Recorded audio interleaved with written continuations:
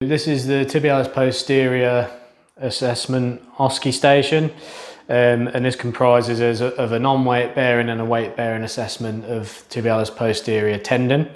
So tendon path courses posterior to medial malleolus. It's the closest tendon to the medial malleolus as it passes through the tarsal tunnel, and then it comes and it inserts into the navicular tuberosity and medial cuneiform as its main points of insertion, although it does have slips into pretty much the whole of the rest of the tarsus. And that's why it's such an important structure in foot and ankle, because it plays a really big role in gait mechanics, in non-weight bearing mechanics as well as stability and maintaining the structure of the medial longitudinal arch. So the relevance of this is essentially you'll see a lot of tib post pathology, or you'll see a lot of tib post dysfunction contributing to pathology. So when tibialis posterior doesn't do its job of either eccentrically decelerating pronation or eversion, stabilising the medial longitudinal arch, or resupinating the foot so it can become a rigid lever for propulsion, then lots of other structures can be impacted by that.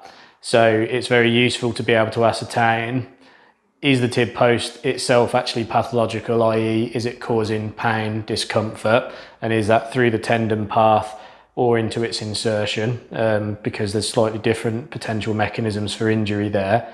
And then being able to ascertain its function. So the tib post might not be painful upon our non-weight bearing and weight bearing assessments, but we might be able to see that there's some dysfunction or insufficiency in its capability to actually fulfill its role, in which case then it can become a big contributory factor to a number of other pathologies. It can cause lateral ankle pain, it can cause sinus tarsi syndrome, it can cause plantar fasciitis, it can cause issues with the first metatarsal joint, and the list goes on. So it's very useful for you to be able to accurately and effectively assess for function and symptoms within this tendon. For tibialis posterior assessment OSCE station, we have two parts. The first part will tell you to perform a non-weight bearing assessment of tibialis posterior strength on both feet. So you will do it on both feet. You don't have to pick left or right.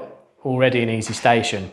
So the first thing that we're going to do is assess with palpation. So we're going to palpate through the tib post tendon, working posterior to medial malleolus through the tarsal tunnel, and we're going to track around to main point of insertion at navicular tuberosity and medial cuneiform, and see if the patient gets any discomfort at any of these points. Following on from that, once we've got an idea and appreciation of the patient's pain level and tolerance, then we're going to look at active range of motion. So you can perform this in a couple of ways, but if your patient actually has the motor skill to perform it, we're going to put the patient in a dorsiflexed and everted position, and then we're going to ask them to push down and in, so through plantar flexion and inversion. So we're going to start from there, and you're going to push down and in like that against me. Good. Off you go. Good. Push, push, push, push, push. Good. Much you can, much you can. Good, good, good. Any pain? No. Perfect. So we're going to check to see if there's any discomfort throughout that arc of motion, and our patient wonderfully does not have any pain. If they struggle with that more complex movement, then what we can do is just put them into a plantar flex position to bias the load to tib post away from tib ant, and then ask them just to turn the foot in. So if you just turn the foot in against me, good, as much as you can, much as you can, much as you can, good, good, good. Any pain? No. Good, perfect.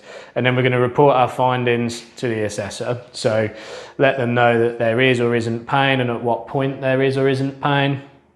And then make just some brief commentary on the level of strength, so the patient's able to push and overpower the clinician, or if there's marked weakness, or if they're only able to do this through an active range of motion without external force or pressure. Part two. So we're going to do this on both feet, so assume I've done the same thing on the right foot. But part two is the weight bearing assessment. So for the weight bearing assessment, we're going to ask our patient to stand down. If you could stand down for me and face away from us and hang on to the wall or the door in this instance. So this isn't a stability check. We're not looking to see how stable the patient is. This is a functional check, and we want to specifically bias the load to tib post. So we want the patient to be balanced. We don't want them to be freestanding. So to begin with, can you just come up onto your tiptoes for me? Good. So again, any pain? No. Perfect. So they've got no pain. If they do, we'll ask them where the pain is, but you can see that there's nice calcaneal inversion that's occurring. If we look at this side arm, then we can also see that there's some windlass mechanism that's being induced here. So we can see that there's no rigid flat foot that might be associated with later stage tib post pathologies. Good, relax for me. Now I'm going to ask you to stand on one foot, hang on to the wall still, and then come up onto your tiptoes. Good. So again, we can see that there's that frontal plane movement. We can see there's calcaneal inversion. There's no pain. No. Perfect, relax. And then you're going to perform the same on the other foot for me. Good. So we're comparing each side. Good, relax. For pain, discomfort and function. So does one side calcaneally invert, the other doesn't? For example, in this instance, our wonderful model has perfect function on both sides. So common mistakes with tibialis posterior assessment. The first big mistake, it's a big mistake across the board of your undergraduate and postgraduate lives, is not knowing your anatomy.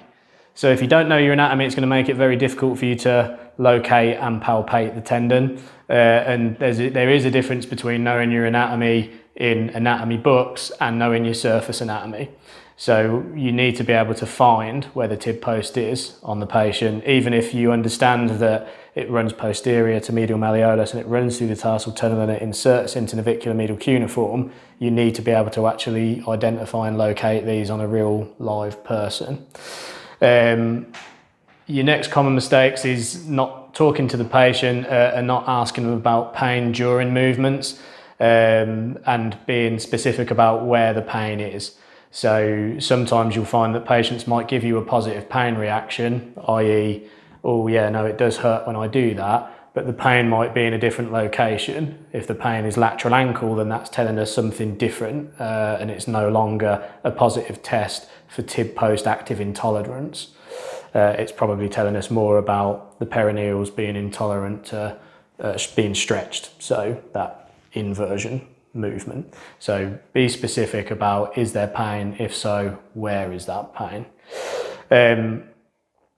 The next kind of common mistakes are more for our weight bearing assessment, and these will be where students or clinicians will ask their patient to undertake their tiptoe raise freestanding. It no longer specifically looks to bias the load through an active functional test. You're testing more balance and proprioception alongside tolerance through contraction of our target structure, in this instance tib post, or its function. So just because they don't get any calcaneal inversion or can't perform a double limb tiptoe raise doesn't necessarily mean that this is a negative finding. It might just mean they're unbalanced and unstable. So make sure they're hanging on to something when they perform this, particularly for when you undertake your single limb tiptoe raise. And then the last thing is being able to make commentary on the frontal plane range of motion. The tiptoe raise test is fairly non-specific because there's lots of plantar flexors in foot and ankle. So you can use it as a test for a number of different things.